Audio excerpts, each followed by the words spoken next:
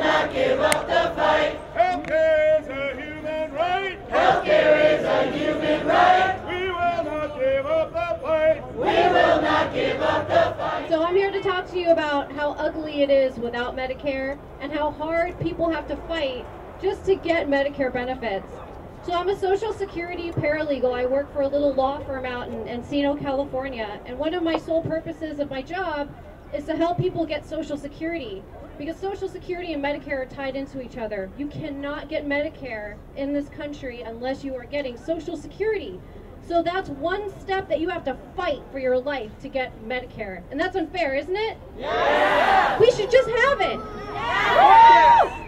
So I've been working as an advocate for helping educate Medicare beneficiaries of the benefits they have and educate people who are trying to get Medicare how they have to go through those steps. So I help people that are too ill and injured to work get Social Security so they can get adequate health care. But many of my clients are waiting for their cases to be approved for disability, and I can faithfully tell you that they're hanging on by a thread right now.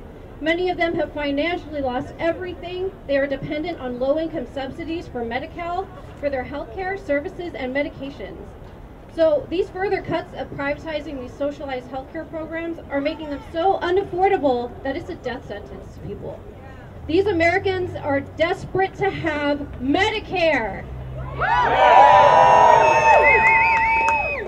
Donald Trump is a liar. He does want to get rid of the Affordable Care Act, and I'm going to tell you how that is a death sentence, because I see and I work with it every single day. Before the Affordable Care Act, I dealt with death on a too frequent basis. Before Medi-Cal was extended to all low-income people in California, many of my clients were unable to get any access to affordable health care. They were dependent on free clinics that are stretched to the brim. They don't have the capacity or the funding to help and even prescribe medication half of the time. Some of them died as a result. Many of them filed for bankruptcy because they were unable to pay the high medical bills.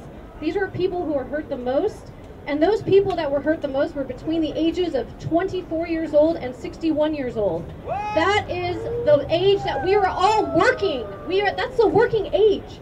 And these people couldn't get health care because unless they had a child under 18 or had a dependent, they were not eligible for Medi-Cal or Medicaid at all. So if we repeal the ACA, people are going to die. We cannot go backwards into those dark days.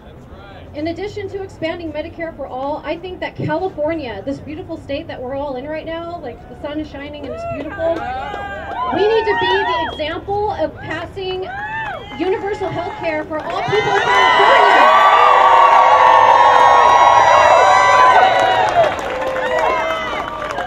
I told you that Donald Trump was a liar, right? Yeah. I'm going to give you some breaking news.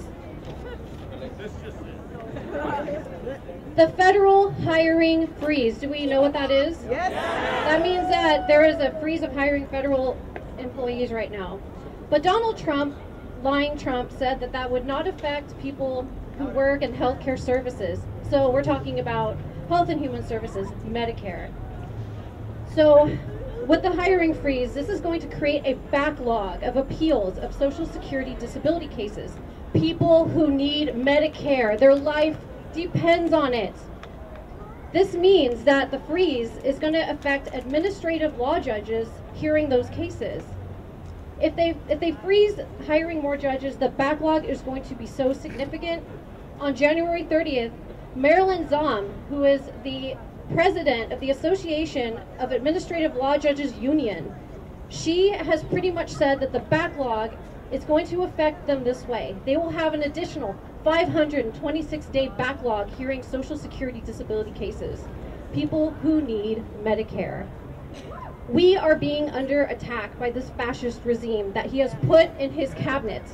We absolutely have to support Carolyn Coven. I think we should write her. Remember that name, Carolyn Coven. She's the commissioner of Social Security.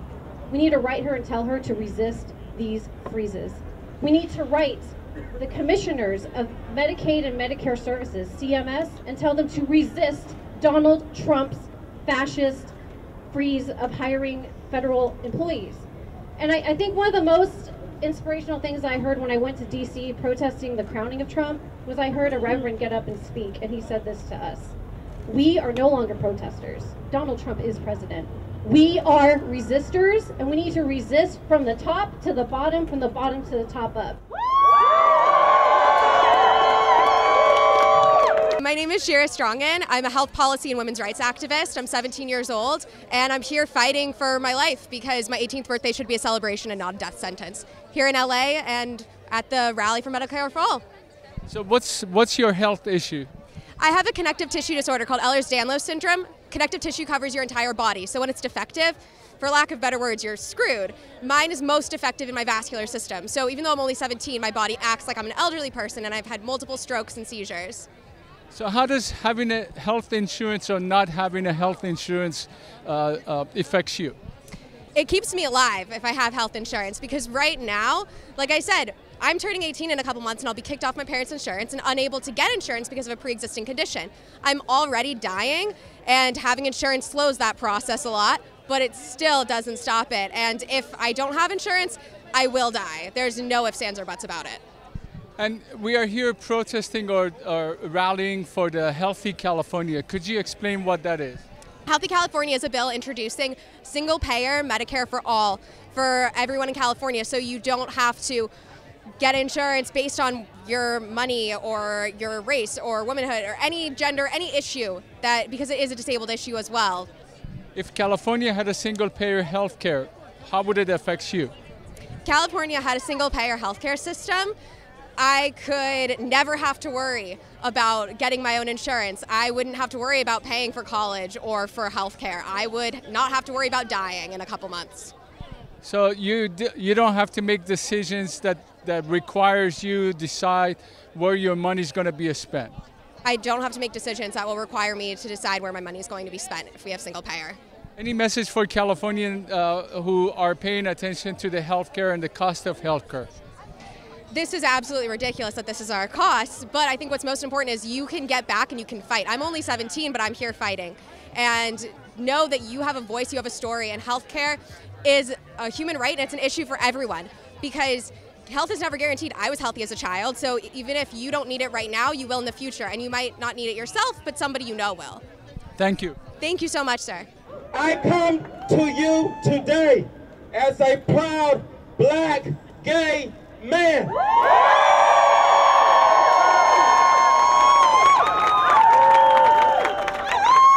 I come to you today from the brink of death in a hospital bed in Beaumont, Texas, to affirm to you that yes, Medicare for all is a LGBT issue.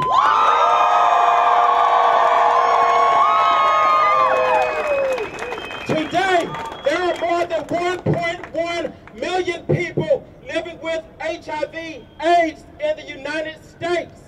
Over 506,000 of those are black. Black women account for over 60% of women living with HIV diagnosis. Among gay and bisexual black men may disproportionately affected by HIV/AIDS. My brothers and sisters, we must fight to save Affordable Care Act.